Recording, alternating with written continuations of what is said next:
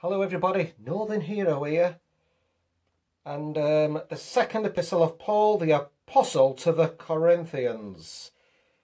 So 2 Corinthians now, ladies and gentlemen. New King James Version. Greeting, I Paul, an apostle of Christ Jesus, by the will of God, and Timothy our brother, to the church of God which is at Corinth, with all the saints who are in all Achaia. Achaia. I think that's how you pronounce it. Or Achaia. Grace to you and peace from God our Father and to the Lord Jesus Christ. Comfort in suffering, blessed be the God and Father of our Lord Jesus Christ, the Father of mercies and God of all comfort, who comforts us in all our tribulation, that we may be able to comfort those who are in any trouble, with the comfort with which we ourselves are comforted by God. For as the sufferings of Christ abound in us, so our consolation also abounds through Christ.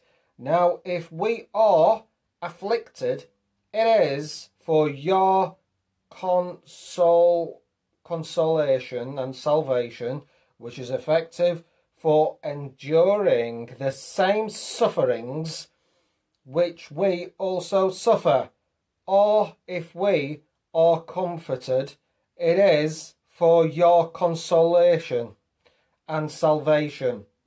And our hope for you is steadfast, because we know that as you are partakers of the sufferings, so also you will partake of the consolation delivered from suffering.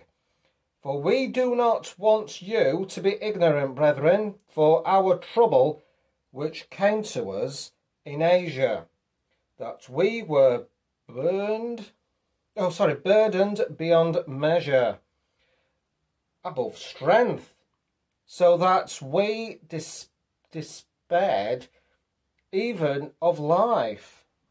Yes, we had the sentence of death in ourselves, that we should not trust in ourselves, but in God, who raises the dead,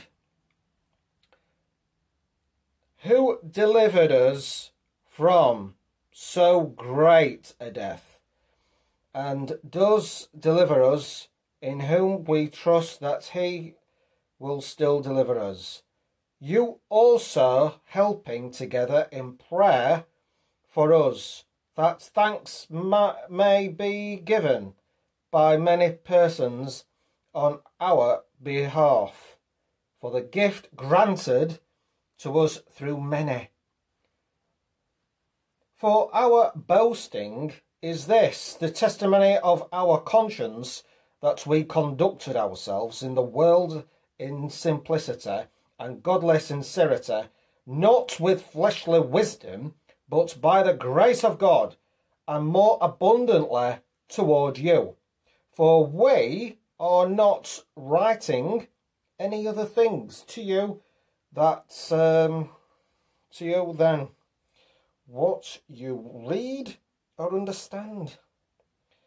Now I trust you will understand even to the end, as also you have understood us in part, that we are your boast,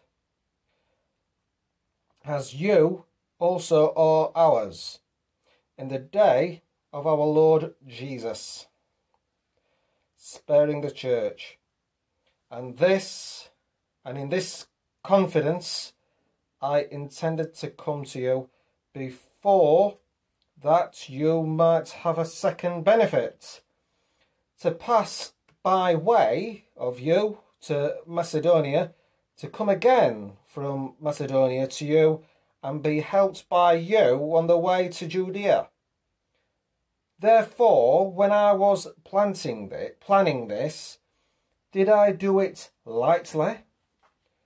Or the things I plan, do I plan according to the flesh, that with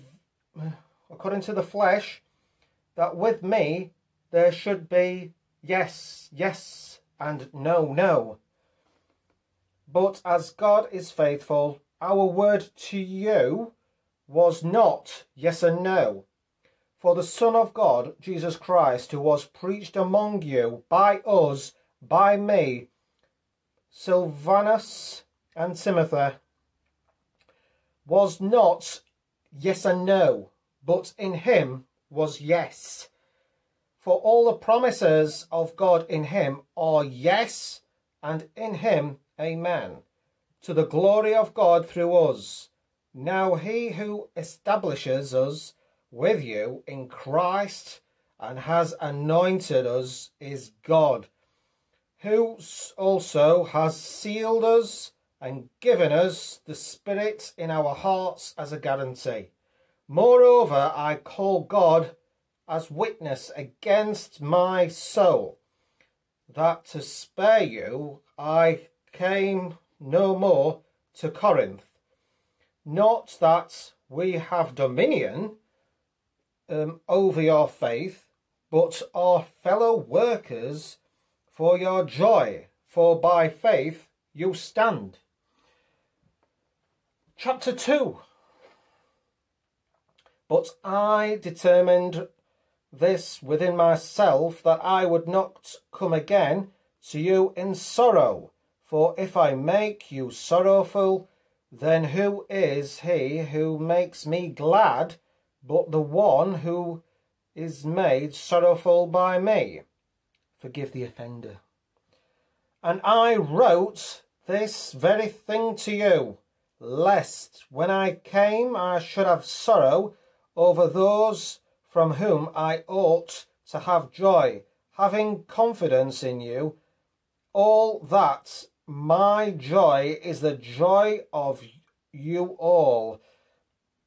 For out of much affliction and anguish of heart I wrote to you, with many tears, not that you should be grieved, but that you might know the love which I have so abundantly for you.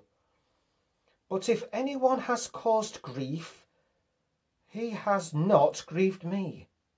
For all of you, to some extent, not to be so severe. This punishment which was inflicted by the majority is sufficient for such a man, so that on the contrary you ought rather to forgive and comfort him, lest perhaps such a one be swallowed up with too much sorrow.